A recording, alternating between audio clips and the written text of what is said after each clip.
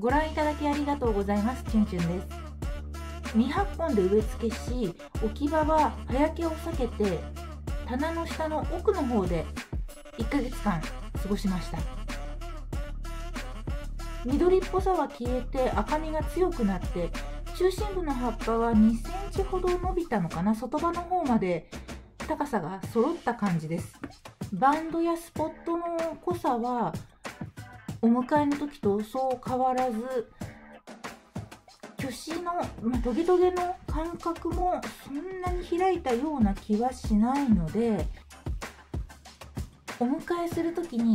ちょっと暗いとこに置いちゃってたんだよねっていう話だったんで、なるべく私のタンクの管理の場所としては暗めの場所を選んだんですが、結構赤くなっちゃったってことは、まだ暗くしても大丈夫というところなのかなと思いますが、オビワンって赤くなるというので、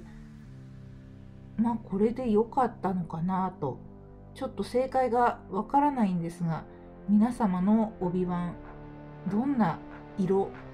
形になってますでしょうか。また拝見させていただける機会があれば嬉しいです。ご覧いただきありがとうございました。